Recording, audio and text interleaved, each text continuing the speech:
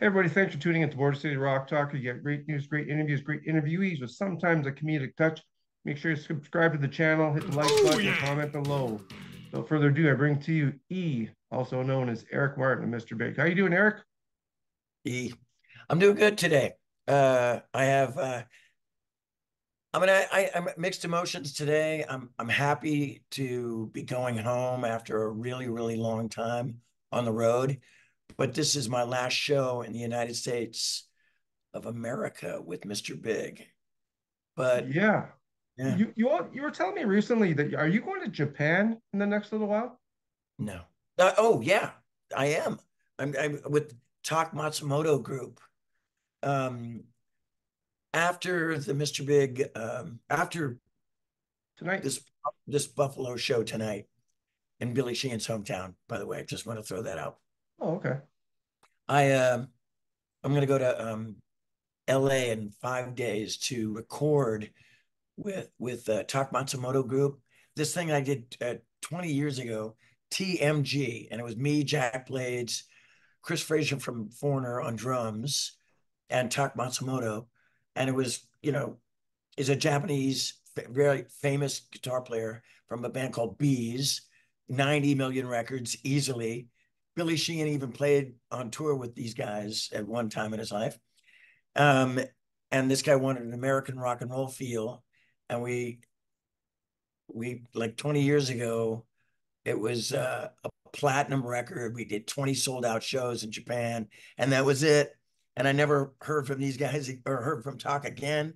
I've seen him a couple times in Japan and all that, but uh, just recently he said he wanted to do a reunion of our tour and make another album.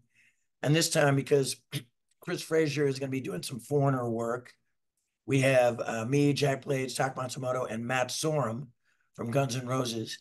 And 5 days I'm going to LA to record with them. And then after the Mr. Big finish is kaput and over and done, and it's all she wrote, then I go to Japan to tour with Tak Matsumoto in September. So there you go. Yeah, I was just going to say September because you got a whack of shows in Europe still to do. Um, the next one is going to be the big hotbed of Bulgaria. Have you been to Bulgaria before? Yeah. I was in the last time I was in Bulgaria, I played an acoustic show, and it was packed, way more packed than it usually would be for like an acoustic show. But when I walked into the venue, I looked up at the marquee and it said Mr. Big. It said Mr. Big, and I was like, oh fuck, how long has that been up there? And I even told the guy, I was like, oh, he goes, what are you from Mr. Big? Like, he isn't. I don't think anybody from Bulgaria talks that way. Oh, you from Mr. Big, like Boris and Natasha. But he he got up on a ladder and took the Mr. Big down. He goes, what should I put? I'm like, ay, ay, ay. How about Eric Martin? And he goes, okay. And then Eric Martin, lead singer, and like he didn't have enough letters, so it was like lead singer, sanger. Lead Anyway, singer. but it was already packed, and they were already in there. Oh, And yeah, that's the last time I played in Bulgaria. But yeah, I've been there a bunch of times with Mr. Big, you're right? you're In the past in the '90s. constantly on the road, and I mean, I get homesick if I go to an all-inclusive for 7 days. I mean, what's it like on the road? And we were corresponding about a couple months ago, Nightmare. and It's and hard. The traveling is crazy. you'd mentioned to me it's tough being in this band. What did you mean by that? I think well, when I met when we talked, and I want to, like you jump around as much as I jump around in the conversation, but Yeah, uh, I think when I met with that one was I was drinking pretty heavy at like in the COVID years. Oh my yeah. God. I just I that's all I did was just I bought toilet paper and I drank so much, and I'd pass by the mirror and I'd go, you fat just I couldn't handle it. But I drank so much, and being in the band is tough because there's a lot of booze back there, and it's hard to not drink so much. And I'm a social butterfly. I love, Yeah. two of my favorite things to do is to be performing on stage with Mr. Big. But when I come off stage, it's like after show, dun, dun, dun, dun, dun, dun, dun, and that's the tough part to Yeah. balance out health and because Celebrating too much. it's not a party, man.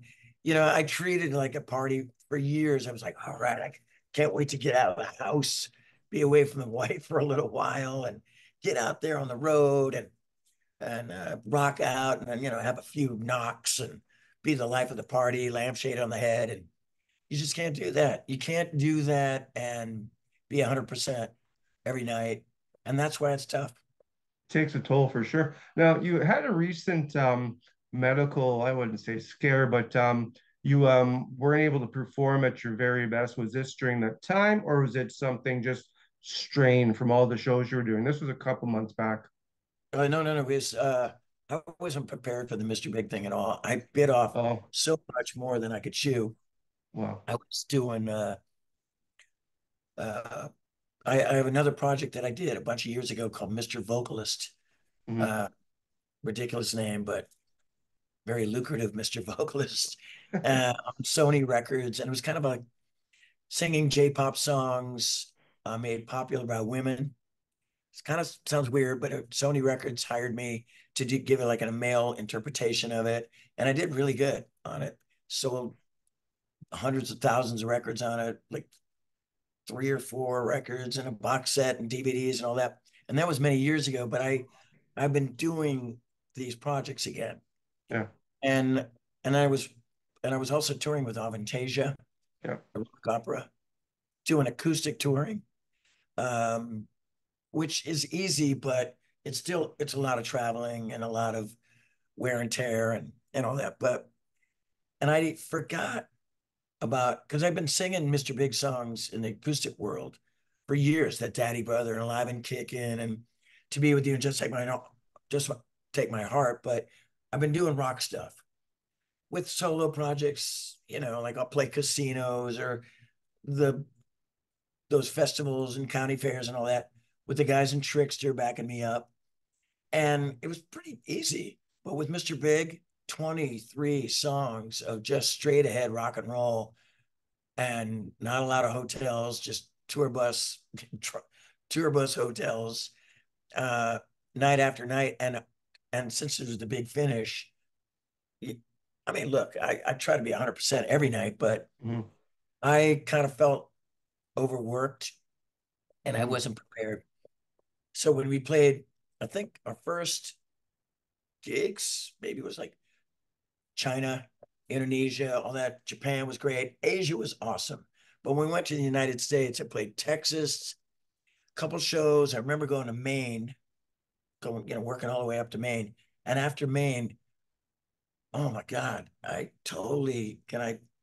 I allowed to Yeah, cuss on the show? yeah, yeah. I Fuck yeah. totally shit the bed in New Jersey. Just, I mean, first it was Clearwater, Florida, and I had to cancel it.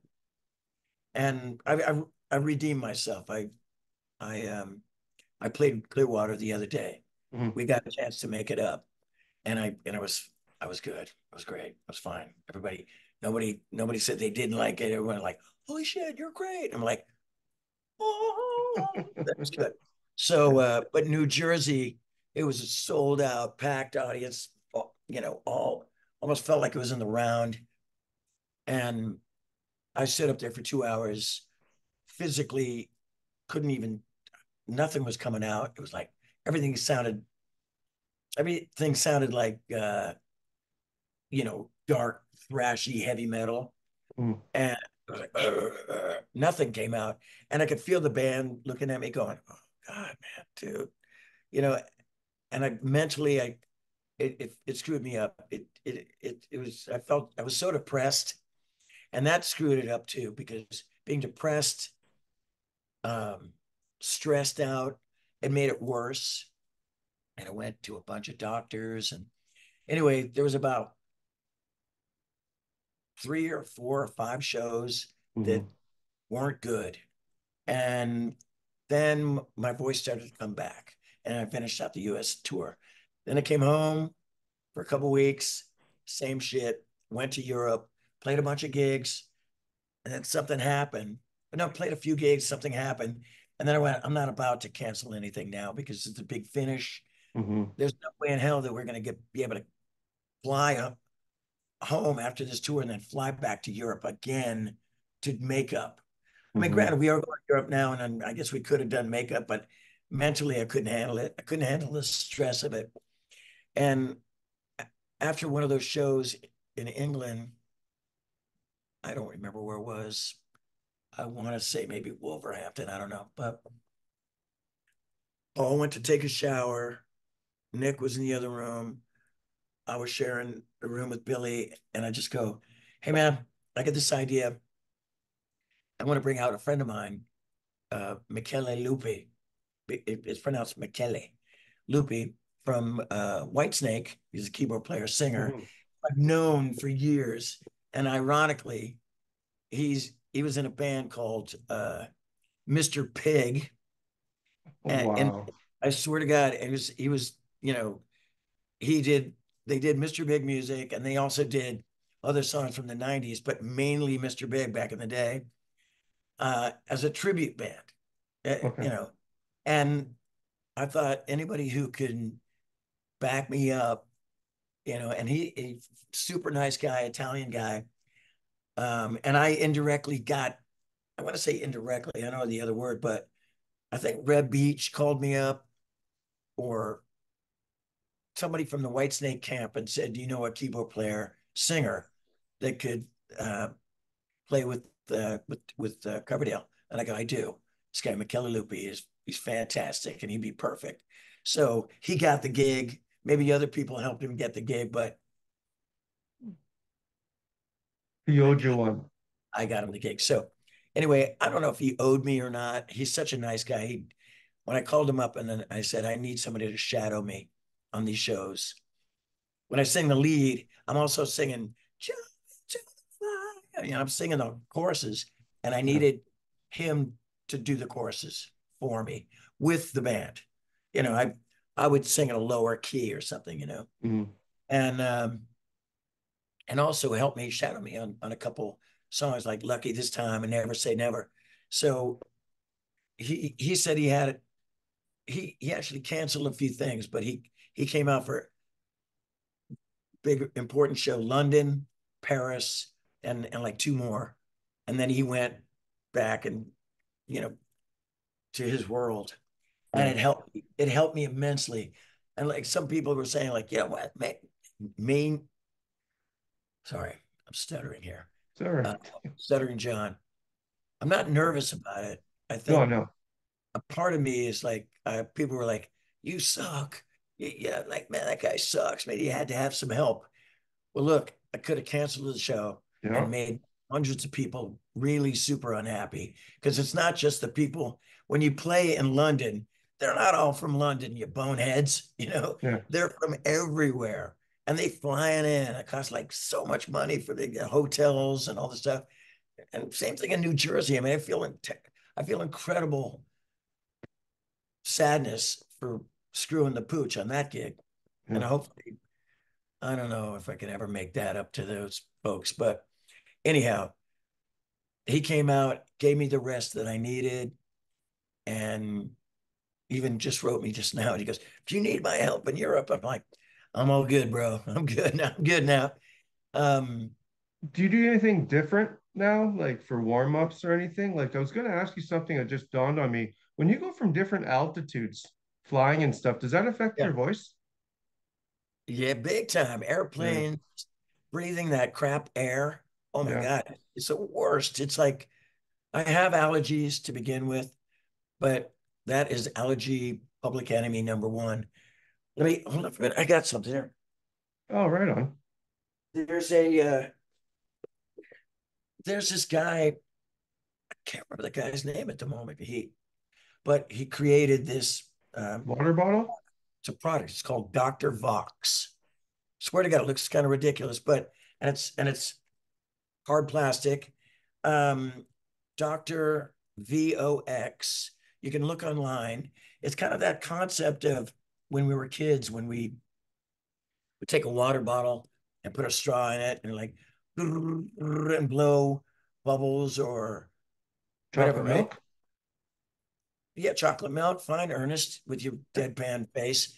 Um, but you there's no water in it now, but like you put like water, it's different kind of levels, and you're like when you do like a vocal lesson or do a vocal run exercise, but it's like it has this sound like and it it basically warms up your throat with the vibrations, and you do it all day long, you know. I mean, you're only supposed to do it 3 hours, man. I'm like, this is like this is an apparatus now. This is part of me. And I just like do this all day. And then I also have this, they have those big ones you can get on Amazon.com, I think. It's like that nebulizer thing that, you know, Oh, but a people, bong. what? Oh, a bong. Yeah, it kind of looks like a bong for you, for those who partake in that drug world. Anyway, I used to have a friend back in the 70s who was so stoned all the time that when he ran out of the pot, he would drink the bong water. That is that, you know what? That is committed. I That's tell a you, he doesn't give up. so anyway, So Dr. well, Box. so it's like it's a nebulizer or whatever they call it. You know, but I have a little one that I got from Amazon, little nebulizer, and it blows out like steam and you put saline in it, Okay. and it's the best. And those two things with Billy Sheehan's wife, Elizabetta, she's a real estate agent, but she's also a healer. And she gave me all these like potions and interesting drinks that like energizing and homeopathic medicine that's been kind of helping me lately. It's hard, you know, because first of all, scratchy voice, Eric Martin, always, Hmm. but a lot of talking, and you can't talk so much. So, and I don't know why people want to talk to me all the time on podcasts or interviews. I mean, you got Billy Shane and Paul Gilbert, you got now Nick DiVigilio, but they just want to, you know, they just want to hurt me. I won't keep you too much longer because I know you got sound check in a couple hours or less than that. The hair, what's going on there? My girlfriend, who was later my wife, Stacy, years ago, uh, when I had like really cool hair back in the day, when the pretty boy days of the 80s and 90s, she goes, "You got to cut your hair because, you know, you got to get hit with the sign of the times." And I'm like, "Sign of the times, man. I've never been, you know, a follower." I'm like, nah, I don't give a shit. I've had it since high school. And Mhm. she cut it. She had a cut. It was like really super short. And for years and years, and nobody knew who I was for 15 years or so. And then then I got married again to Denise, who's, you know, still a really, really good friend and everything. But she she goes, "You gotta grow your hair back." And it just, no offense to you, Ernest. I don't know what's going on there. Maybe you choose Sitting to. right here, man. Yeah, yeah, right on, man. You look good. Yeah, like, hey, I can't grow any beard. Been trying for years. I'm trying to comb it up. Yeah, looks good. You should do that with your chest hair. Oh man, you get to see that. Never mind. Yeah, I hope not. It's growing out, and this has taken. Okay, well, I talked about Denise, but it never grew right. And I tried to do it, and there was a couple of Mr. Big albums. Was one was called "What If," and Hmm. it was like out to here. It's not the cool curly hair like it used to be. It's like an afro, Like a so chia head. a chia pet head. And so this is my second attempt at doing it. It's like 8 months, and I'm in Dick City right now, as they say.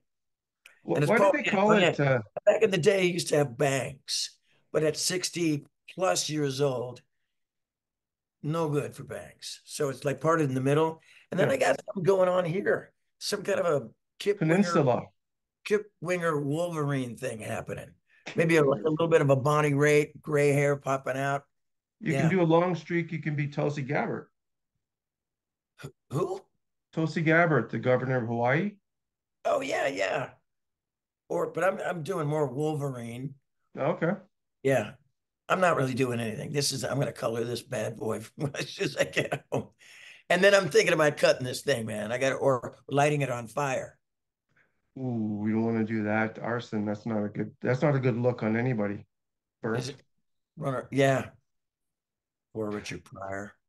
Yeah, for Richard Pryor. Okay, so the new album is coming out July 12th. It's called 10. And I'm just curious as how much time you guys spent on the name. Why did you guys name it 10? Uh, man, me and Paul Gilbert wrote a lot of the songs, right? Right. It took us less time to write the songs than to come up with an album cover, look, and and and title. Well, I like the cover. I'm just I curious love the about cover too. I mean, I like this vibe. 10, come on, 10 well, fingers. no, you have two thumbs and eight fingers. Okay, you're People would argue that 10 would be the amount of no, no, no, albums no, you no. have. You would argue with your nine personalities. You like have a brain cell. No, and Oh, I don't know yeah. what you're talking about. Um, Um, so it's the 10th album, but interestingly enough, Pearl Jam's first album was called 10, and their 10th yeah, album was called Lightning Bolt. can I can I interject here? Absolutely, it's your show. You think anybody outside you think anybody but me and Mr. Big would listen to Pearl Jam? I don't think so. No offense to Eddie and uh, Goose or Goss or whatever the That's guys. the only person I know in the band. It's true. Yeah, I mean, like great band, and I ended up liking that band over the years. I didn't want to like them, but it was one of those things. I was like in the 90s, and when they came along, I was like, they're taking food out of my mouth. Anyway, Mm, uh, yeah, but I did say, when I go, Pearl Jam's got 10. I go, so and nobody in our band was like, they didn't say who, but they were like, so. I mean, look, I said this the other day to somebody. I had an album back in the day. It was called Destroy All Monsters, my solo album. Paul mhm, Gilbert had a solo record that I just saw over the last couple of years. I will destroy, or I can destroy. You think anybody cares? Nobody pays attention to anything. We're not trying to, yeah. But anyway, 10. I'm going to tell you just a little, I'll probably get in trouble for this, but we couldn't think of a title, a look. Pat Torpey came up with a lot of puns and like bump ahead and hey man and all that kind of stuff. Billy right. Sheehan came lean into it, and we found the train and everything worked. But we got so sick of trying to figure out an album cover, and me too. Somebody would show me something, I go, that sucks. And I go, I'd show somebody and something, and they go, that's not going to work. Mm, So Paul found this thing. Oh, thank God this didn't work. It would have been the kiss of death. It looked kind of lean into it, sepia tone colors, the red Mr. Big, but it was the back end of a cow, right? And it was going to be called in hindsight, in hindsight, right? And it yeah. was it was kind of funny, but Mm. it would have been It would have been probably too deep. what? Wow. Yeah, it That would have. is I don't think you're gonna get in any trouble for that. Well, not now because we didn't use it. So it's 10, baby. Everybody go out and check the links. You can pre-order it and get all the merch. You've got it on vinyl as well. It's coming out on Frontier Records. Um, one last thing here. Well, two last things. What's the opposite of unsubscribe? Pretty sure you know the answer. Subscribe. Everybody do as Eric Martin says, subscribe to the channel. And your show in Canada recently, I couldn't make it, but how was the show? It was my cool adjective. Like if I go like this to my kids, I go, that's dope. That show was dope. They're like, Dad, you're not hip anymore. It was really great. I don't know why you could make it. I What was is it? 8 hours away. Canada's a big country. It is. Couldn't you just get on your moose and like ride, Sally ride? Yeah, it's not moose season, but I should have made the show. But I'm gonna see you guys when you come back to the States. Are you gonna be You know what? you I rent? gotta tell you something. I Yeah, gotta I do miss that humor. you It do, eh? is dry as a martini. I It, love it, man. Hey, I appreciate you taking out the time. Have a good show tonight in Buffalo at the Electric City. And why do they call it Dick City? I don't get that. no, no, no. I'm in Dick City. This is the Electric City. Why do they call it Dick City? Yeah. I don't know. I heard the term. Again, not hip. Maybe they call it something else. Dick City was maybe a 70s thing. I'm not Hmm. hip. I don't, there's no sign of the times, I don't know what, I don't see the sign. I saw this one. Everybody go to the website below, get the album and the merch, and we'll see you soon, Eric. And maybe we'll catch you back on the show when you get back from touring in a couple of years. Always on Or, the road. or sooner. Yeah, yeah. Yeah. I'm here. I'm here for you. Hey, I'm glad we're back. Thanks, Eric. Cheers. All right, man. See you, man. Appreciate it, buddy. Yeah. Hey, bye, kids. Hey, always think big. All right.